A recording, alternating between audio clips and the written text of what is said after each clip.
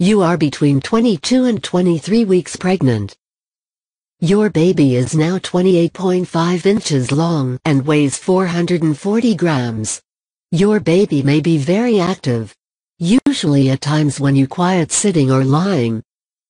So if you in the evening on the couch in front of the television if you're lying in bed or if you wake up in the morning, is most likely that you can feel the trampling of your child.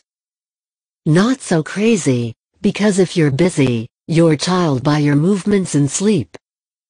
In addition, you notice the pattern less quickly if you are busy. By the way, your child sleeps most of the day, and he does already in a favorite sleeping position. That can be different for each baby again, with his chin on his chest and raised knees, with one straight leg, or with a hand on his head. After birth you see without saying what position your child like best was made, because that first period he will still prefer in this position are. From now on your stomach really thicker, you come to about a pound each week. Of course thicker at the pregnancy, but you could certainly scare the pounds fly out. Yet this is not the time to go lines. In fact, lines is bad for your baby. By lines come harmful substances that are stored in the fat in your bloodstream, and through your blood in the baby. Get now so not too busy to your weight. It is very hard with the pounds, then take a look at your eating habits. For example, more fruit or raw vegetables snack instead of a snack. And drink plenty of water, the stilled hunger without preventing you arrive.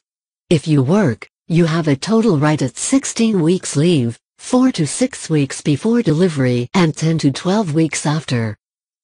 Only if your baby is born later than the due date, the number of weeks leave up to 18. You can enter up to 6 weeks before the due date maternity leave record. In any case, you need a minimum of 4 weeks before the assumed childbirth date leave record. After delivery you have ordered at least 10 weeks right to leave. That is also true if the baby is born after the due date. Do you have your own business? Then you are entitled to a maternity benefit. Your partner also has the right to a few days leave, namely compassionate leave and maternity leave. In the collective labor agreement/contract of your partner, the rules relating to payment and duration of the leave displayed. If this is your first child will change a lot. Enjoy therefore above all by the fact that you are still a couple.